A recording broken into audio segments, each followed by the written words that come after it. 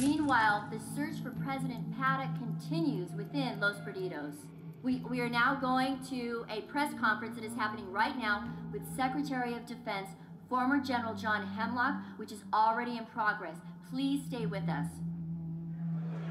We've not yet confirmed the cause of the ongoing outbreak, but it was almost certainly initiated by the turning of an illegally infected, unchipped person.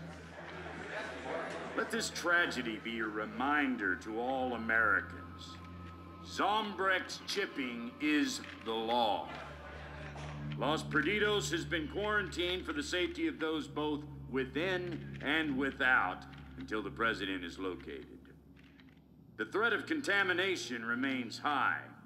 Therefore, in 6 days, once we are certain all survivors have been rescued, we will have no choice but to deploy a large incendiary bomb, destroying all organic life within the city limits.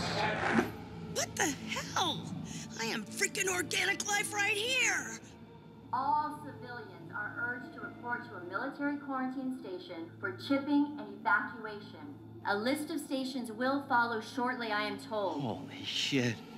Quarantine station at Production Bridge? Jesus. I mean, how the hell are we gonna get there? We can't walk and drive, it's not so safe either. We could fix up one of those. Or both. Reinforce one with the other? Combine them to make something stronger? Yeah, that's the same idea I had. Just run with it. See what you can do, kiddo.